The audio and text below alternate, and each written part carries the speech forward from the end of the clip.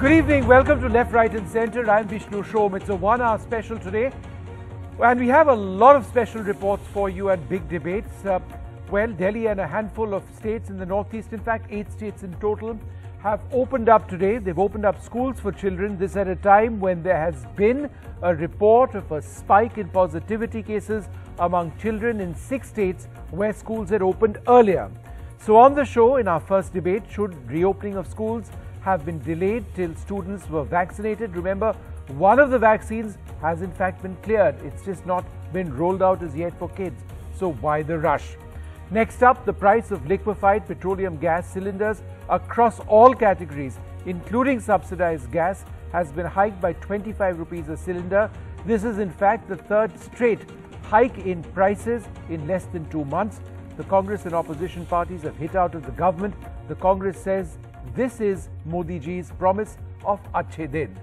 And finally at 9:30 p.m. a special report on a landmark effort at dealing with the emotional well-being of CRPF Jawans.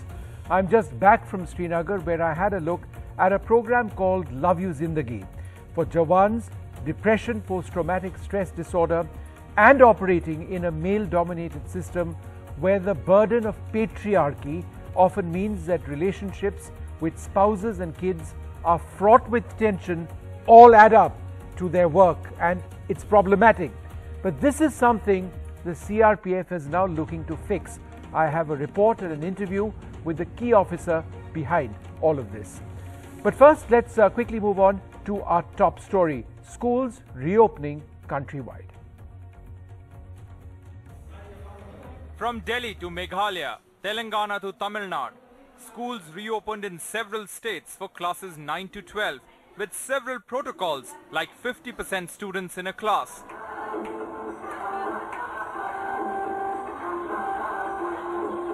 In Delhi, all government schools and a few private schools reopened today after 17 months with COVID protocols like staggered lunch breaks and only vaccinated staff. मेरे को school आके बहुत अच्छा लगा है क्योंकि online में doubts clear नहीं हो पाते, नेटवर्क इश्यूज आते हैं। मैंने काफ़ी सारे बातें की अपने फ्रेंड से और हमने पढ़ा बुक्स वगैरह एक साथ बैठ के। थोड़ा सा डिस्टेंस था हमारे में। मेरा बेटा और मैं दोनों ही बहुत एक्साइटेड थे कि वापस नियर अबाउट 2 साल के बाद, 1.5-2 साल के बाद स्कूल खुल रहे हैं। बट ऑफलाइन में उनकी सोशल कनेक्टिविटी भी, उनका फ्रेंड सर्कल, सोशल कनेक्टिविटी, पढ़ाई वगैरह अब कुछ सफ़र नहीं होगा। घर में मम्मी है और पापा एक्सपायर हो गए थे कोविड के चलते। यस मैम, डेटा की तो रहती थी प्रॉब्लम, हर महीने डलवाना पड़ता था 200 रुपये, नहीं हो पाता था, इतना नहीं कमा पाते हम। Others, while happy that the schools had opened, were concerned about the timing. Every time there is some festival or some congregation, the COVID cases rise. I'm not naming things, but it led to spread of wave 2. So you are worried about it. I am not going to call too many classes, too many children till Diwali. अगर अभी भी school नहीं खोले, college नहीं खोले तो एक पूरी की पूरी जनरेशन नॉलेज गैप के साथ आगे बढ़ेगी। Schools across Tamil Nadu opened today for classes 11 and 12. The state's daily cases has dipped to around 1500 now. In Chennai, the reopening also unfolded tragic stories. 300 students at Everwin School alone lost a parent to COVID. Also disturbing stories of job losses and salary cuts. My mom is a teacher. She is taking online class for the students. So she was getting only half her salary, that means 50%. For that COVID and all, I was to go to many activities class and I can't go to this class because of financial was low. Schools in Rajasthan reopened after nearly 5 months, having shut in mid-April.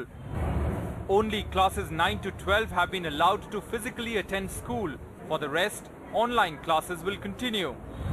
Nearly 13 lakh children in Rajasthan have missed schooling in the 1.5 years of the pandemic.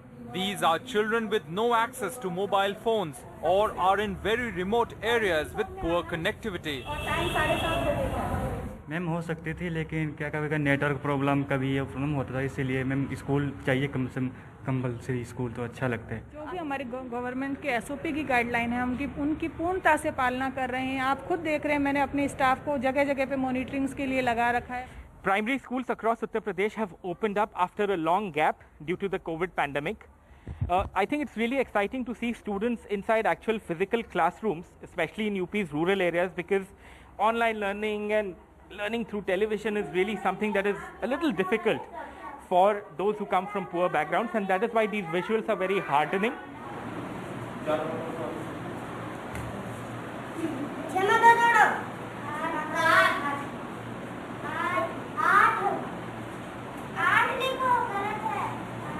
The UP government, which had opened middle and senior schools 15 days ago, has said that primary schools for classes 1 to 5 will run in 2 shifts with full COVID protocols like masks, sanitizers and social distancing.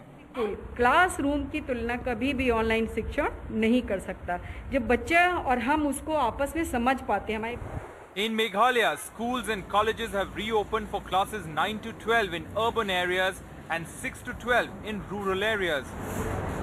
We love offline classes because we can meet friends in school, we can talk, we can play, we can learn more. We would like to thank the government because of the last 2 years due to this pandemic the school was closed. It was affecting our students mentally also and physically also. As schools reopen in most states across the country, teachers are happy with the centre's announcement that it will provide 2 crore additional vaccine doses in the last week of August to immunize school teachers. Some parents who are still not sending their kids to school are waiting for the government to fulfill its promise of starting vaccinations for those above 12 from the first week of October. An NDTV Bureau Report.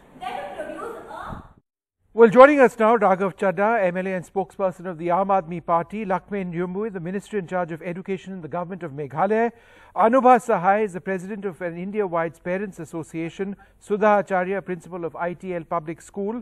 We've got Pooja Kaprihan, she's a parent who sent her child to a school in Noida today. So it's a big panel, but I think we've got as many voices as we can, important ones.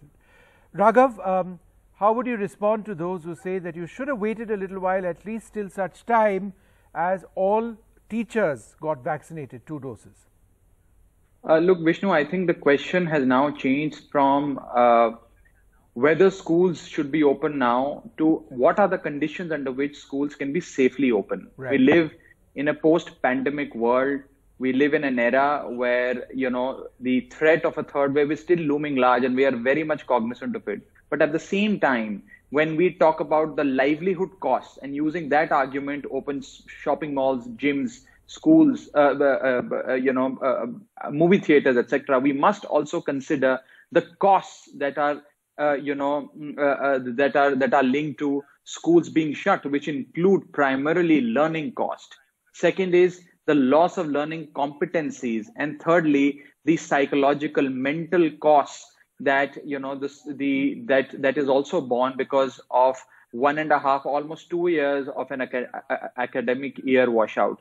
I think at a time when schools, when gyms, etc., are being reopened, it is important that we create an environment, a safe one, of course, where schools should also be open. Now, when I say this as somebody who's a legislator in the government, a part of the Delhi government, we are also looking very closely at the spikes in the cases, the transmission rates, the infection rate, etc., and very closely monitoring that as well. Right. And if we do see that there is a spike in that, we will certainly reverse our decisions. But I think it's high time that the loss of learning that our children have undergone over the last 1.5 years school also is important. needs to be the looked question into. is, can you ensure 100% foolproof safety? That it's difficult. Well, there is a readiness plan. Okay, that we Raghav, have just put hang in on a motion. second. I just want to go across to my other panelists. I'll come back to you in a bit.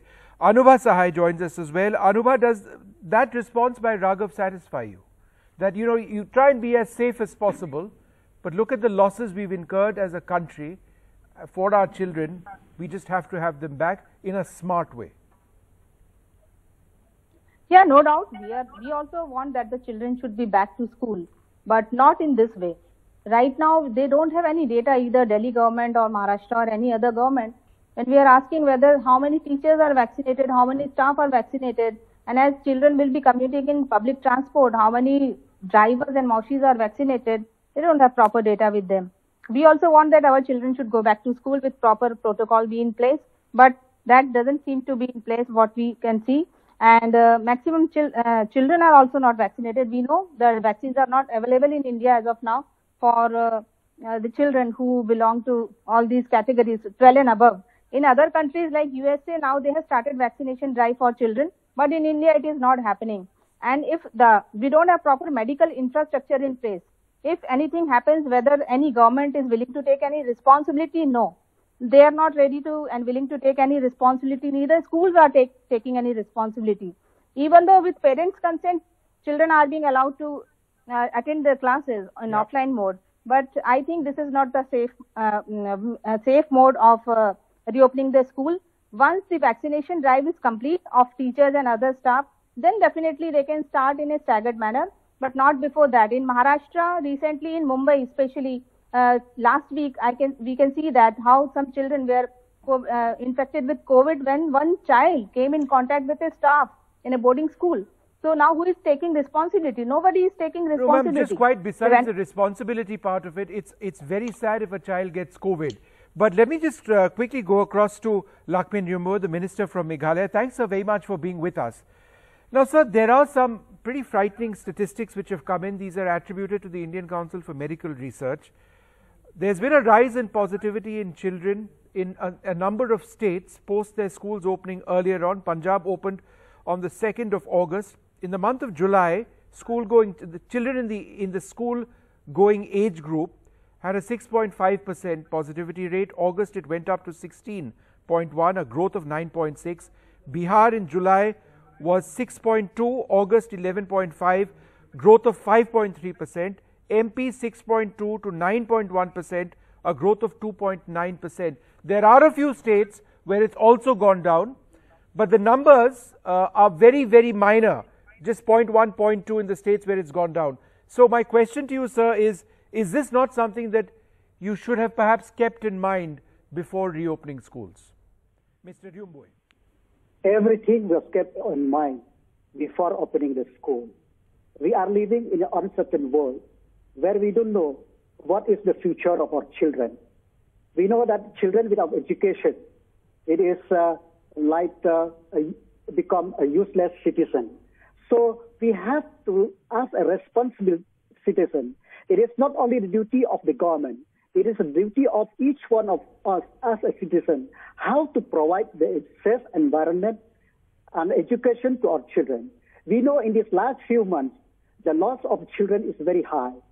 Because for the holistic development of the children, we need the children have to have a knowledge progression, the children have to have emotional intelligence, the children have to have a psychological growth. All these things will happen only if the classroom teaching is open. So we know the constraint, but we don't know what is the way forward. Okay. But at some point of time, we have to start somewhere.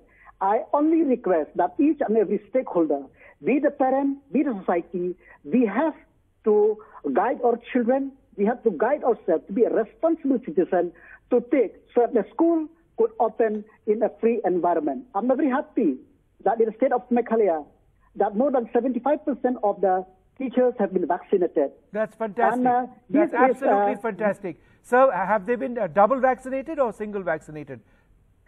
Some are single vaccinated and some are double vaccinated. And by when, sir, by when, Mr. Rimbo, would almost 100% of teachers in your school be, in your state, I beg your pardon, be double vaccinated? Because that is a wonderful ideal. By when would that take place? That will depend upon the timeline which they have vaccinated. Do you believe it would take place within the next 2 months? I'm sure, but the vaccination is not compulsory. Because we cannot force the teacher to vaccinate themselves. For those who have not vaccinated, every 10 days, they have to produce the negative RT-PCR test so that the classroom teaching will be safe. That's very interesting. That's very interesting indeed. Pooja Kaprihan, I just read out a couple of statistics of where the positivity rate has gone up. Then there are some states where it's also gone down among children. Now, you're a parent yourself. You've sent your class 5 child to school today. What were some of the thoughts going on in your mind? Well, frankly, there's a very thin line right now for a parent between looking at the physical well-being of a child and striking a balance with the mental well-being as well. It's a very difficult decision to take. But for us, for me as a parent, I think the most important thing was the preparedness of the school. Most of our teachers and support staff were vaccinated, double vaccinated. And we were not to be using the transport, we were to drop the child ourselves. And in our school, there's a hybrid model which is being followed, where the children from grade 5, the junior school, are only going to school twice in a week. So I think as a parent, I was very satisfied with the way the school was prepared. Now as a parent, the question lies, is the medical infrastructure, is the government prepared? Because if there is a prediction of a third wave, ultimately the onus now does not lie only on us to wear masks and maintain social distance and follow protocols. The onus also lies with the government to show that they are prepared to handle a third wave if it hits us. Yeah. Also, I think for me as a parent, it is very important that my child is able to live in this new normal world. Keeping her caged in the house, whereas all of us are out and about like normal, wearing a mask and maintaining the standards.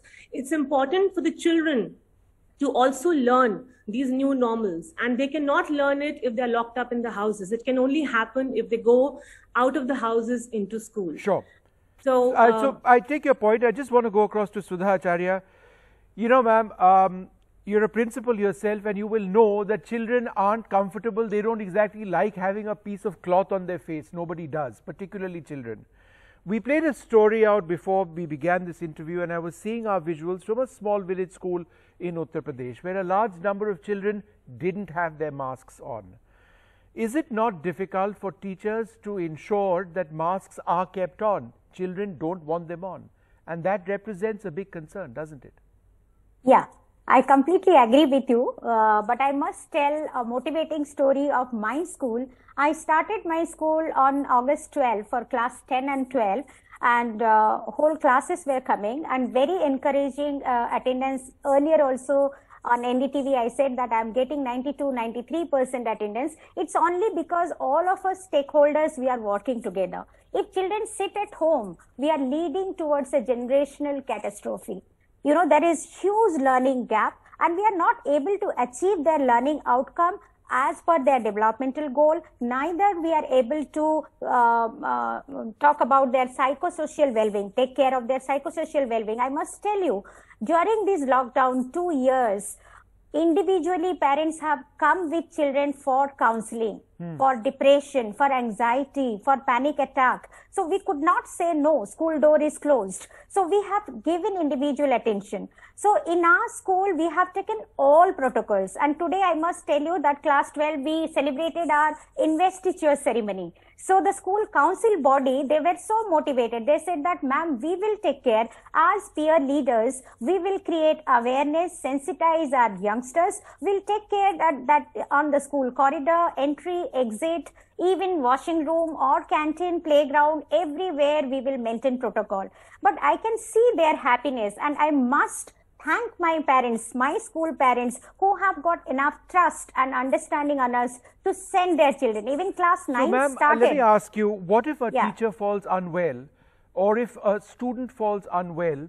How important is it for you to send a message out to the teachers or to parents that if your child is unwell, any suspicion, don't send them?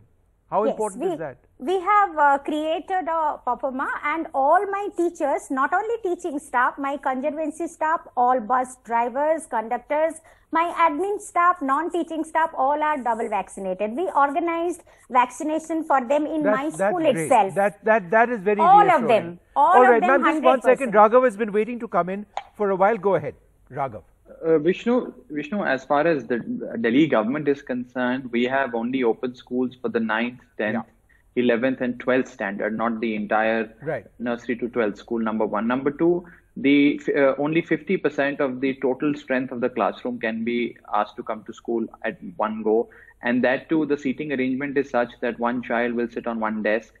Apart from that, the timing of the timetable of the classrooms are designed in a staggered manner, so that whether it's their lunch break or the sports period, etc. It should be, there should be a proper staggered way of executing that. Now, as far as the spread of the infection is concerned, the positivity rate in Delhi is perhaps at an all-time low. We're at 0.04% positivity rate, and we've managed to vaccinate a huge chunk of our population. And of course, teachers, bus drivers, etc., also stand vaccinated. So therefore, I think this is the right time to open schools. And we are very often, Vishnu, on this channel also, we've discussed the economic cost of lockdown and the lack of it. But we fail to discuss the loss of learning outcomes, as well as the mental cost and agony that children go through, forget parents and teachers. And merely because that is not economically quantifiable or not immediately economically quantifiable, we tend to, not even take this into consideration. I think it's time that every government looks at, the learning of our children. Otherwise, this washout of 2 academic years, a minimum of 2 academic years, can have a catastrophic impact on the social, I understand all of what you're trying to say, children. Raghav. My only submission over here is that while in a state like Delhi we are going through a fantastic time right now with the COVID numbers, assuming that they are all correct and things like that, nobody knows the impact of long COVID. Nobody, neither you nor me nor any doctor, and there is a bit of a risk right now. I just want to go back to Anubha, and that is the question. There is something called long COVID. We are aware of it. We've seen this in patients. We don't really have enough science on how it impacts children in the long run. So is this not perhaps the biggest worry, that yes, children, don't get it as bad. Fatality rates among children much lower, but no one really knows the long-term outcome of this, right? Is that something that bothers you, Anubha? Yeah, definitely. See, Vishnu, as far as the children's learning is concerned, no doubt many children are out of school because of digital divide we can see across India. In metro cities also, we have seen that many students complain to me that we don't have internet access, we don't have mobile gadgets, we are not able to study. So they wanted to go back to school. Even we want that the school should reopen. But right now, this is not the right time in India because we don't have vaccines available for children as of now. Once the children are vaccinated, definitely many parents will be sending their children to school. But all right, as of now, having those who are having access to private transport, those who are having their own vehicle, they can drop their children to school. But what about parents, the others? They don't have. Ma'am, I'm running short on time. I just want to get a quick one-line answer from Mr. Ryubhoi and also from Raghav. Are you appealing to the government to release Zydus Cadila in your state so that children can be vaccinated faster? Raghav, to you first. It's an approved drug. Are you pushing the government so that kids can be vaccinated in Delhi? Vishnu, this is a question best answered by the health minister. I unfortunately do not have any personal knowledge of this. Not a problem. Mr. Ryubhoi, would you have an answer to that question? Are you going to push the center to get Zydus Cadila into your state? It is now an approved vaccine for children. That is a very, very important question, but because we need to see about the safety of our children. If there is a way forward, I think the government of India, if the vaccine has been approved, it has been approved, is why I'm asking. The students so that the classroom teaching, safe environment in the classroom could be start at the earliest. Okay, I'm running out of time. If it's been approved, there is no reason why any state government should not buy it and inoculate its citizens, Vishnu. We have been from day one a big votary of vaccinating children as well as all other adults. So let's hope that happens. Children in school, it's wonderful in terms of it's essential for us in our country, but of course health concerns remain. A cool question which has emerged, Srishti Srivastav asks, as schools are gradually reopening amidst a fear of the third wave of COVID, although there is a lack of vaccines, vaccination of teachers is being prioritized. What about students? That's what we've been discussing. So in a poll we asked, should schools have delayed reopening till kids were vaccinated against COVID? Yes, 67, no 33. So that's a bit surprising. Word of mouth seemed to suggest that many more wanted schools to be open right now. We're going to take a short break. After that, we're going to be looking at the rise in LPG prices, a political debate, a huge one in the country. Well, the other big story, we're tracking the prices of LPG across all categories, including subsidized gas, has been hiked by 25 rupees a cylinder, the third straight increase in rates in less than 2 months. We've got the prices in the major cities. But let me quickly go across to my panel. I'm joined by Supriya Srinit of the Congress Party and Rajat Sethi. Rajat, now the Congress has tweeted saying March 2014 gas cost 410 rupees a cylinder, September 2021 884 rupees a cylinder. In 7 years the cost has more than doubled. This is Modi ji's promise of Achhe Din. How would you respond to that? Well, I don't want to respond to any political commentary, but just going by the sheer logic, you are not supposed to put out just the price of the cylinder. You also need to put in the subsidy bills. So alongside quoting the price, you can quote a price of zero as well, as long as somebody from India, the Indians, have to pay for the bill of the subsidy. Ultimately, we all understand that the government's revenues are fixed and it needs to be redistributed in the best possible manner. Congress had a formulation. They came out with a Nyaya scheme, which the public thoroughly rejected. BJP has another set of formulation, and they are trying to do the redistribution that way. It could be flawed as well. That is for the public to decide. But purely economically speaking, LPG's gas prices are actually determined by import price parities. The IPP formulation was something that was created by the Congress party itself. Okay. So there cannot be two doubts about why did it suddenly increase. The answers is how the Congress devised the policy when it comes to LPG gas Supriya, pricing. the point being made is that the Congress devised the policies. This was something that was bound to happen. It's absolutely a silly argument to make, and I will tell you why. Because I've covered oil and gas very, very closely. India's LPG prices are decided by the Saudi Aramco LPG prices. And if you go by the Saudi Aramco LPG prices and the exchange rate, India's LPG cylinder should cost you 630 rupees. But in many parts of the country, it's going to cost you as much as 1,000 rupees because of transportation costs and all of that. Yes, we give subsidies.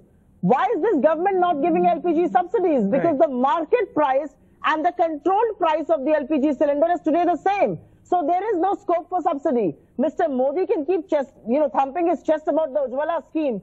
I'm right now in Maharajganj, eastern Uttar Pradesh. Not one person is refilling their cylinders. I've met women after women who've said, our budgets have gone for a toss, prices of daily living have skyrocketed, and we cannot afford. And what is the government expected to do? LPG prices have gone up by 290 rupees in the last 8.5 months. 290 rupees is a 50% jump over prices that they were in November 2020. There's got to be some respite for people who are reeling under wage losses, who are reeling under job losses. What are we expected to tell those people? That this government is going to look the other way? In fact, Rajat, she has a point when she says if you look at the Ujjwala Yojana, the second leg was just launched last month by the Prime Minister. That is meant to ease people's access to LPG. But if prices have gone up so much, doesn't it defeat the purpose of the scheme?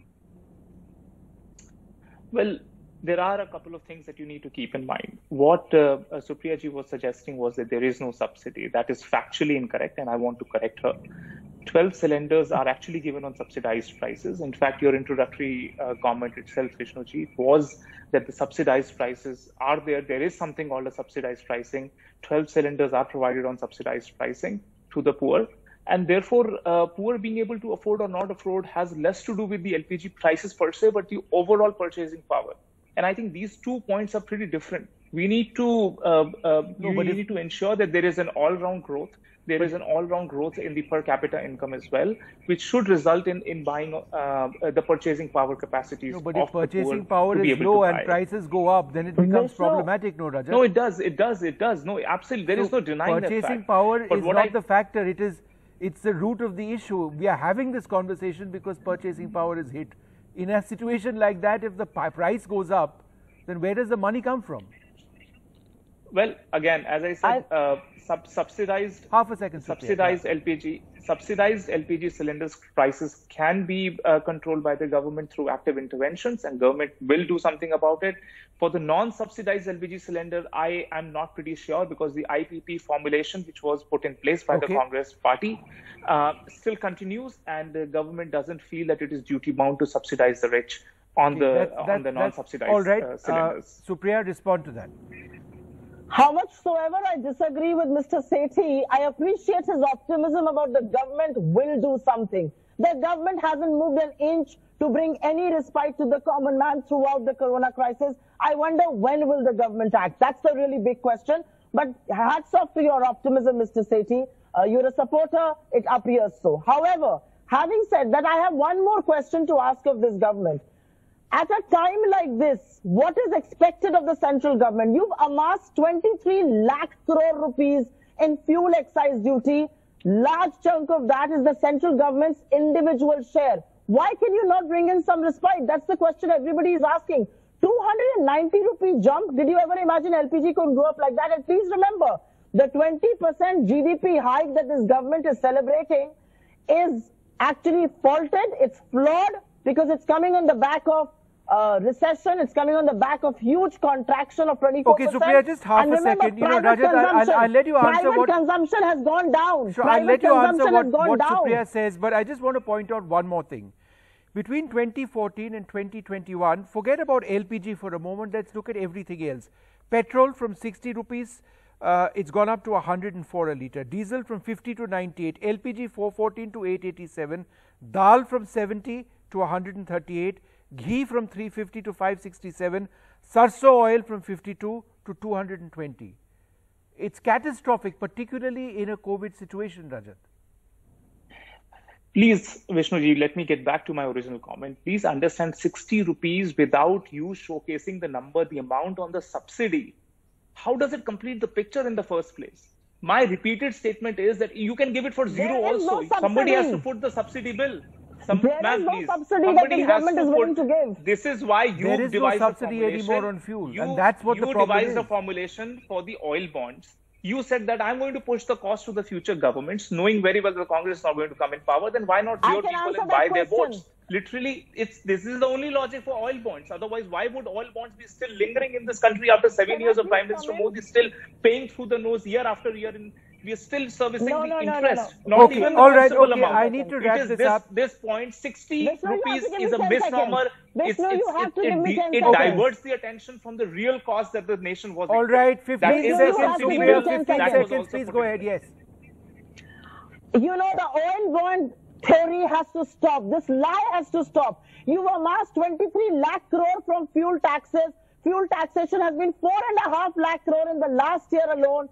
Oil bonds have been paid off by only 3% of that money. Who are you lying to, and why are you lying to the people? All right, was the oil bond not devised by you? Please keep quiet. All right. Both of you, I need to move on. To something else. This price hike is going to hit millions of people across the country. Will there be any respite in the future? I want to move on to a special report on a landmark effort at dealing with the emotional well-being of CRPF Jawans. In fact, I'm just back from Srinagar, where I had a look at a program called Love You Zindagi for Jawans, depression, post-traumatic stress disorder, and operating in a male-dominated system where the burden of patriarchy often means that relationships with spouses are fraught with tension. All of this adds up. Now there's a huge effort at trying to fix it. Hello and welcome to a very special program. I'm Vishnu Shom. Now, whenever we think of our men and women in uniform, there's this assumption that they'll perform no matter what, whichever part of India they may be deployed in. But for a moment, I think it's important to think about some of the conditions that they work in and recognize the fact that as human beings, they face their own set of concerns. For starters, those in the CRPF, for example, work within a system of patriarchy in the past. They bear what they call a burden of patriarchy. This is a masculine system, a system that doesn't perhaps understand or recognize gender sensitivity. And this has an impact at all levels. The equation of Jawans with their families, the equation of Jawans with those who they serve, and the interpersonal skills of Jawans as well. Now in a program called Love You Zindagi, the CRPF is trying to correct or to improve many of these issues. It is a landmark program, perhaps the largest of its kind in the world. And the goal is clear. The emotional well-being of our Jawans in the CRPF is essential in order for them to work effectively on the ground.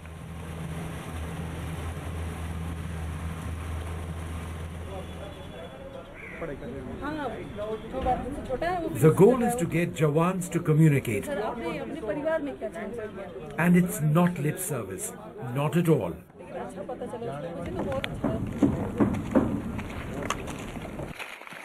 There are few services in India more exposed to hardships.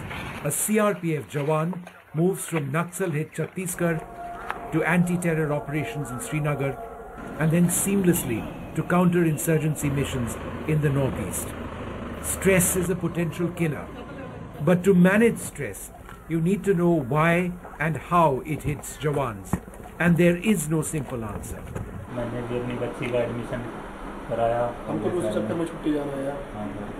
Depression, post-traumatic stress disorder, and operating in a male-dominated system where the burden of patriarchy often means that relationships with spouses and children are fraught with tension. These all add up. Here, it's being fixed. Through this course, we want that Vinita is an assistant commandant in the CRPF and a master trainer, along with Javed Ali and Monica DS. When they aren't wielding an AK-47 to defend against terrorist attacks, they're working overtime to expose as many Jawans as possible to the need to talk, to express, to deal with their mental well-being. These are not lectures, they are conversations, sometimes role plays or chopals, where Jawans are told to talk to their colleagues, let out steam, you are not being judged. through this course, we want that people to understand that everything could be done by a Mahila as well. Even your wife could do everything. Right. And you don't have to take the burden, all the burden on your shoulders. Right. As well as we are trying to show that we, Mahila officer, being a lady officer here, being the Mahila Jawans here, we are doing all the duties done by the male counterparts here. The response will be different. Female, they have a reach out approach. Most of the times they will talk with the people. They will discuss their problems. Men don't. They feel it incompetency. They feel it that their autonomy is being destroyed if they think that we fail to do some work. तो चौपाल की initiative से ये हुआ है कि हफ्ते भर में जो भी चीज़ें उससे गुजरती है, कभी बच्चे का एडमिशन से वो परेशान है, कभी नेक्स्ट मंथ उसके बहन की शादी है और पैसे इकट्ठा करना है या मकान बनाना है या समटाइम्स हियर उसको कोई इंजरी हो गई, उससे अगर वो कुछ मेंटली परेशान है, तो चौपाल ये एक ऐसी चीज़ रही है जिसमें उन्होंने आपस में उनका कम्युनिकेशन बढ़ा है. पहले लोगों ने बहुत झिझक महसूस की कि जो चीज़ उनके साथ हो रही है वो खुद को इमोशनली वीक नहीं दिखाना चाह रहे थे, तो वो एक्सप्रेस नहीं करते थे. तब आपके दिमाग में क्या विचार आएंगे? There's a reason why this is happening. In a Rajya Sabha statement, the government has said 680 personnel belonging to paramilitary forces have died by suicide in the last 6 years. Domestic problems, illness, and financial hardships are major contributory factors. Ultimately, the goal is to have a system where CRPF Jawans are more sensitive, where there's a natural acceptance of the equality of the sexes, where there is a recognition that opening up conversations doesn't take away from masculinity, and where the relationship between a Jawan and his family is positive and enabling. Breaking gender stereotypes is often done through very innovative means. For example, role plays. Even the stoutest, hardiest male Jawans are sometimes told to play the role of women. The goal is very clear. Men and women can aspire to the same professional success. A Jawan with greater emotional equanimity is crucial for our security. Vishnu Shom for NDTV. This conversation is essential, and it's something which the CRPF is now doing in what is believed to be one of the largest such programs in the world. It's called Love You Zindagi, and to tell us a little bit about that, we've got the Inspector General of the CRP in Srinagar, Charu Sinha. Thanks, ma'am, very much for being with us. Gender, patriarchy and respect, three words which we were discussing before we started. You believe that in the CRPF in Telangana, where you were serving a few years back, these were three themes which were not being addressed, and they had a profound impact on the men that you worked with. How so? So in Telangana, when I was back with the state government, the main issue which we were facing in the police stations was that whenever a woman would come to a police station to complain, it was felt that our approach and our sensitivity towards her was lacking. So a couple of things were done. Reception counters were created in every police station with a woman heading those counters to be able to deal with women more sensitively. But there was still something lacking. We were really not up to the mark, and women were still not free enough to walk into a police station and talk about marital dispute, talk about violence, etc., etc. So we felt that that was not enough. So we reached out to an organization called People for Parity, based out of Delhi at that point of time, and had started having conversations with them about how we can make our men more sensitive towards women. We realized that for a man to be able to be more sensitive to a woman, he first needs to understand the dynamics of his relationship with his spouse better and take a look at how gender has impacted him and his relationships at home first. So with the help of SP Mehboob-Nagar at that point of time, Rama Rajeshwari, we selected a pool of about 30 constables and sub-inspectors. Yeah.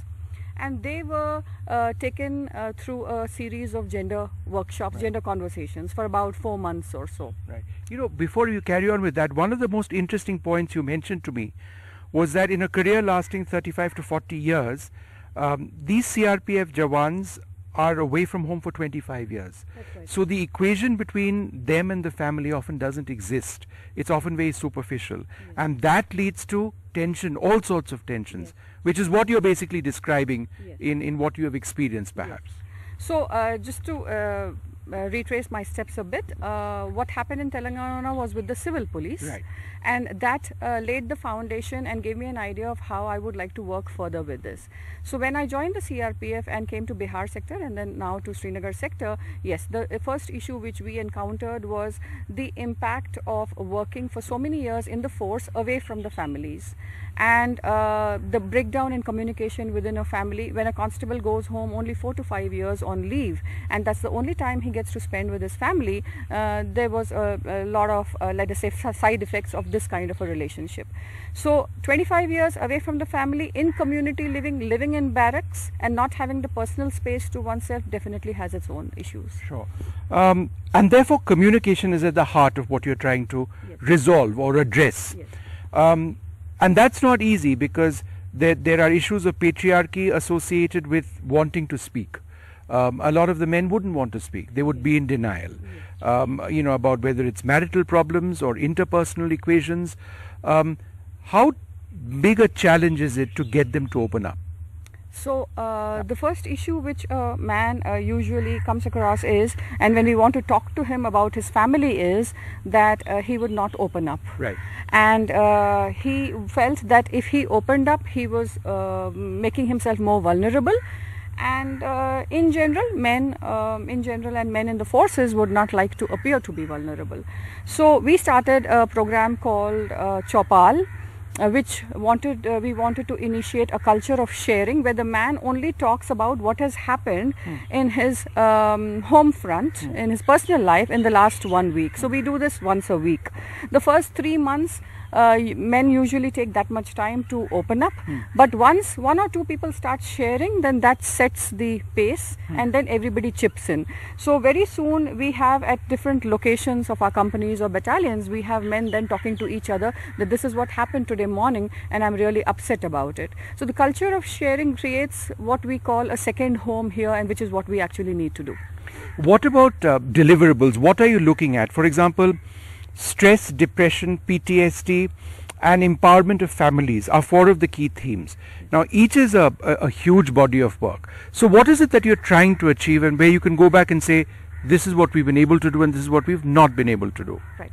So stress, anxiety, depression and PTSD is something which any population anywhere across the world faces. And yes, when we talk about men in conflict theaters who are in the forces, it does, it's a little more exaggerated or exacerbated. So we wanted to aim at these 4 things and we decided to introduce a global mental health assessment tool for that. So we kind of assessed the level of stress in every unit, stress, anxiety, depression and PTSD in every unit, because that will help us to do the impact measurement. It will help us to break down all these initiatives into a more tangible form. So we did this impact with this assessment, and after a year of this initiative, we do intend to do the assessment again to see whether there has been any kind of reduction or not. That will help us to measure better. When you say that this is among the largest schemes in the world, why do you say so? I mean, you have what, 25,000 Jawans we were looking to address over here in Srinagar, and if it works out in the manner that you'd want to, then we're more than 3 lakh Jawans potentially across the CRPF. Yes, so this is a pilot. It's a huge pilot, and we will be able to wrap it up by next February or March, and then do the impact assessment, which I'd already mentioned. And yes, if it works well, then we do hope that it will be taken up and scaled over the entire CRPF. When you see people changing on the ground on the basis of the training which they've received thus far, could you give us some examples of how you've seen a change on the ground? Yes. So when we started this training with the master trainers, and then we have a pool of frontline trainers, and then of course the participants, we found some very interesting and very subtle changes. We found people going back home and discussing with their wives about where they should be constructing a house, for example. And the wives would be surprised that you've never had this kind of discussion with me. So she always felt very good that my husband is now including me in the decision making process. So this is something which we have seen across the spectrum. Then we found husbands making their wife more mobile, buying a two-wheeler for her maybe, so that she can go out and take care of things, go shopping, take care of the kids and the admissions, etc., etc. And we also found husbands including their wife in the household financial management, which so far had not been the case. So these are subtle changes, but we found that changes in the personal relationship dynamics affect the way a man behaves at the workplace. The bottom line over here is that there are fratricides and there are suicides in our armed forces. How much of a concern is this for you as a leader in your force, dealing with something tragic, and it does happen? So the life of each man matters, and if he is disturbed and he is driven to the point where he is contemplating suicide, then for us, that as leaders, that's a matter of great concern, and we need to be able to take care of it. Yeah. And one final question, as a woman officer yourself, working in this exceptionally macho surrounding, and talking about gender and talking about communication, I mean, how do people react? How do the men react to this? Do they see it as, oh, it's an order and I have to follow the order, which of course is the basis upon which you work? Or is there a genuine increasing belief that, what you're saying makes a lot of sense? So I would say that the first session, there is a lot of apprehension usually. They don't know what they are getting into. They don't know where it's leading. But by the time they go through 3-4 sessions and certain exercises during these conversations, the clarity it brings to them, the understanding and awareness that it brings to them as to how gender has impacted their lives and how they just need to change it by taking certain decisions is beautiful. And you will see that on the ground yourself. All right, Charu. Thank you so much for speaking to us.